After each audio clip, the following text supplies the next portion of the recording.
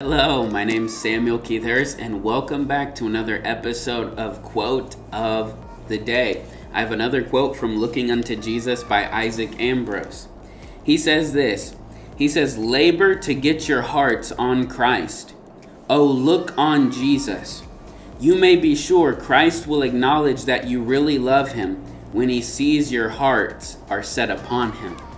So, we love and we should love this. We need to see a tangible proof of what we profess. And what I mean by that is, if I say that I love my wife, but I'm not thinking about her, I don't have a desire to do good to her, I don't have a desire to spend time with her, I don't speak of her dearly when I talk about her, but she almost seems as if she's a burden, we all know that that's fake. We all know that there's something wrong in the heart, that I'm not treasuring her as I should, right? Well, it's the same way with the Lord, right? And in that place, my wife would know that, and that would cause her pain, right? But look at this.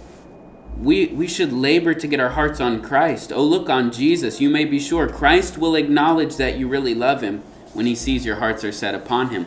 So I don't want to condemn you if your heart hasn't been set upon the Lord and it doesn't seem like there's any evidence you love the Lord in your life. I don't want to condemn you. I want to call you to something beautiful and say, let's be diligent now to seek God. Let's seek him with all of our hearts.